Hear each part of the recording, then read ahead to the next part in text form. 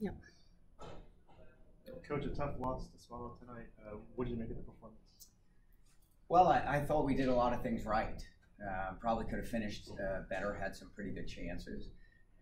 But it's difficult to win when you're giving up 3 goals, and especially as well as we defended all year long. To give up 3 goals, again, it's difficult to win games as many chances as you're creating. Defensively, it didn't seem like they were like clicking on all cylinders. Was the game plan was to catch them on the offside? Well, no, it wasn't. I think what happened was I thought in the first half we weren't poor. They really only had the one chance on a counter. Other than that, I thought we were pretty sound defensively. But I think to chase the game, we opened ourselves up a little bit, and in doing that, got 2 goals and ended up getting it.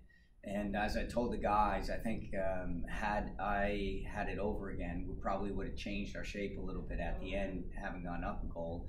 And I told them I take responsibility for it, that we didn't change shape to preserve the game a little bit, and it cost us. Once they got the second goal, they had a little bit of juice and momentum, and did pretty well to get the third one.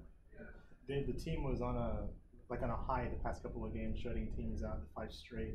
Was this kind of like a good wake-up call going into the postseason? Well, again, I think it's the goals against that concern me most. And we created some pretty good chances. I thought we had some really good moments attacking-wise, fairly dynamic, especially in the second half. I thought we gave them everything they could handle. But there were some lapses defensively that cost us, and the player they have, the number 2, is a very good player, and he did well. I think he had 2 goals and an assist on the night, so he had a good evening, and give credit to him. Anything else?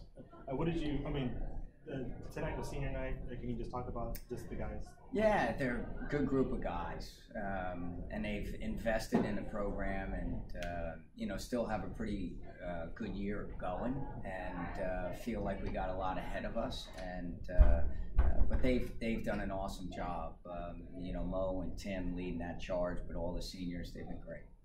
Yeah, one more game to wrap up the season. Clemson, you're on the road. Have you done any scouting ahead? What can you tell us about that? Well, we know they're a good team, and down there it's a tough place to play. But we still have it in our control, and a win down there secures a quarterfinal for us.